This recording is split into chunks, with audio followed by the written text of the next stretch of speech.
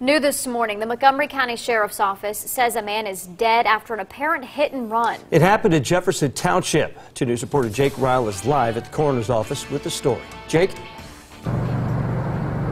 Well, John, I just spoke with the Montgomery County Coroner's Office. They tell me they should be releasing the identity of that victim within the next 30 to 45 minutes or so. Right now, they're in the process of notifying family members. However, the Montgomery County Coroner's Office is working on that. It happened, though, on West End Avenue and Desmond Street in Jefferson Township right around 11:40 Monday night. Now, in a press release, a deputy from Patrol Headquarters, District 7, found a person in the road who had been hit during what appears to have been a hit-and-run accident.